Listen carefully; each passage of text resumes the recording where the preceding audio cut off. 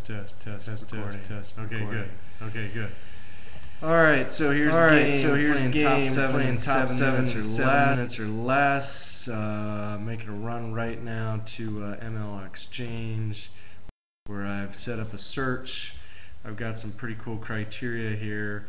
Looking for active listings, 100 to 250,000, 1,300 square feet, 3-bed, 2-bath, 2-car garage, and they have to be an REO, bank owned. So that's what we're going to do. We're going to go to a results,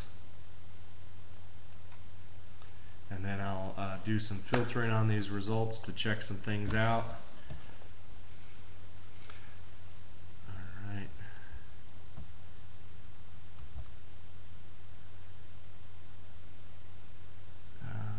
Okay. Well, what I'm looking at here, days on market, and then the comprehensive days on market, potentially could sort by that. I think one of the things we're going to look at here, which is a big driver, is the list price per square foot. And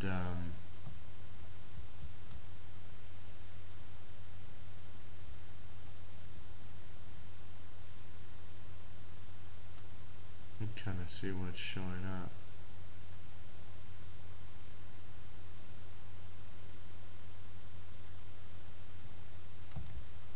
Okay, let's do the top 21 here and see what we get from a map view.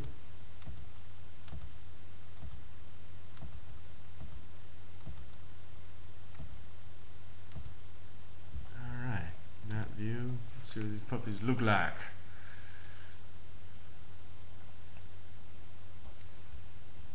Okay, I did focus my search on the west side of town.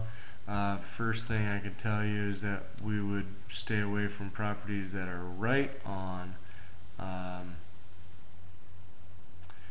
know a house kind of over in that area. 249. Probably stay away from something that's right on the freeway.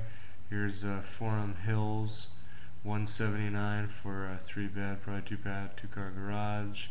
Austin Bluffs, possibly. Let's see what we got here. Winery Ridge, 145, 3-bed, 2-bath. That would probably be a pretty good pick. I would select that one. Probably also it's going to run over 145 potentially. Swale at 249. Probably not. Probably skip this Aspen Leaf due to its proximity to there. Maybe look at number 12, Gibbs Hills, 237. Looks like, let me skip that. Vitano. Here's one, 235 on Playa Linda. Looks pretty good. Probably backs to Vista Run. You'd still probably have some traffic noise. Here we got Jamboree Mountain, 164 with a 4-bedroom, possibly. Take a look on that. Fennel Flower Court, I think those are kind of tightly in there, but this is a real nice area out here. And here's at the curve. Let's see, here's Sahara Splendor Ridge for 234. It's a 4-bed. Could be nice. Little Stream at 167. Jasmine Vine at 240, and another Jasmine Vine at 240. Let's see, Desert Inn. Kind of depends. Alright, so obviously I have these sorted so that the ones that have the lower numbers are going to have a better price per square foot. So 8 has a good price per square foot. 9 and 10 have good price per square foot. 3 and 4 are obviously showing up probably a factor because of being so close to the Summerlin Parkway.